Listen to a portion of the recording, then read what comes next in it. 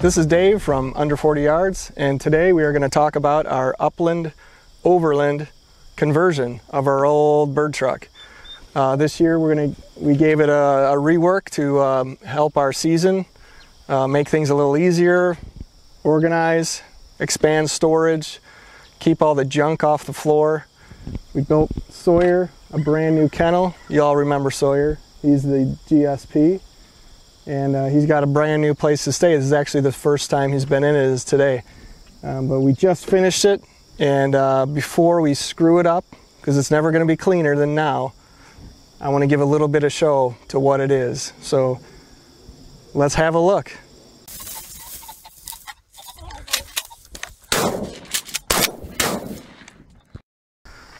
So there's two drawers. One's a little bit bigger than the other one, about 3 inches, 2.5, 3 inches, and that's to keep a camp stove.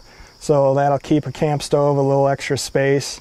I didn't quite have enough room because this guy is for the shotguns. So, you know, maybe your Overland guys are not going to have that, but also you can store your tent or canopy or anything long, because that goes all the way up to that front seat. So that's kind of a critical little storage area for me, at least. I can fit probably 3 or 4 shotguns in there with ease. So this drawer is a little smaller, and this will just be like general storage for probably my shot shells, you know, collar. You can put different dividers. I've just got the one in there for now. But these false tops are going to be nice because they have a nice use for a table. Every time I'm in the woods, we stop to eat lunch or whatever, and we never have a table, and it drives me crazy. So there's one table, and these are full-length poles, 36 inch, so those will come all the way out. And here is another one, even bigger. So this is kind of going to be the, like, for the camp cooktop type deal. These both pull out all the way to 36 inches. And we've got a false top on this side too, and he's all stained up, polyurethane. You know, it's a decent job. You know, it's not fine cabinetry, but we're not looking for that anyway. But the drawers are actually made of 1/2-inch plywood. The fronts are the same 3/4 inch. So the boxes of the drawers are a little bit thinner. I didn't need 3/4 inch for the drawer. These are 150-pound total between the pair slides. So that's plenty for what I'm doing. I'm not going to stand on this thing. But the whole platform's actually bolted down to, there's 2 tie-down straps. Kind of, well, I can't see them here, but they're inside the box. That I just removed the bolt for the loop and just ran a regular bolt in there and held the whole thing in. It worked out really well. And of course, we've got him and the kennel. So the kennel is the same 3/4 inch plywood. I can just rip down sheets, strips 3 inches wide. Rather than using dimensional lumber, I just thought, you know, the plywood's a little bit stronger and I can cut any width that I want. So dimensional lumber I thought was a little bit too big, so I'm kind of right in between.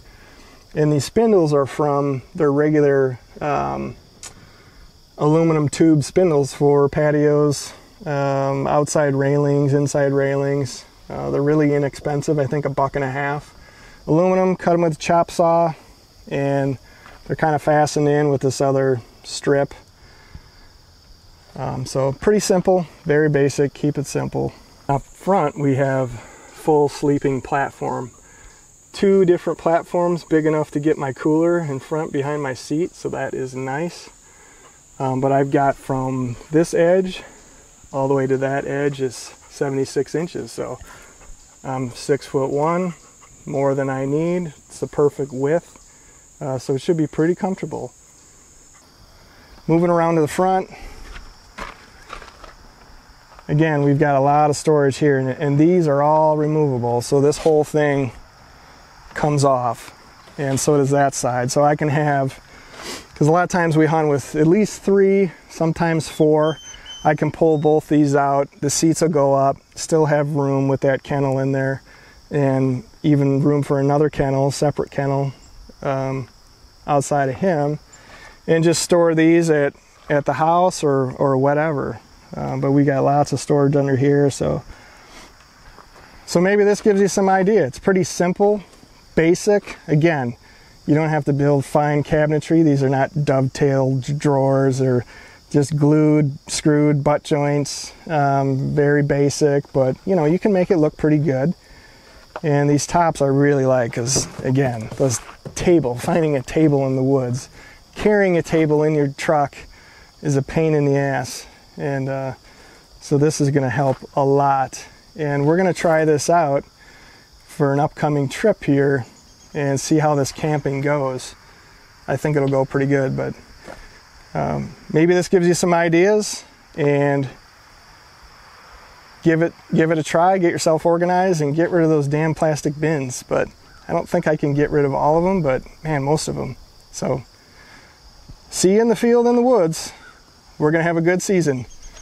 All right, Sawyer? Oh, he's ready.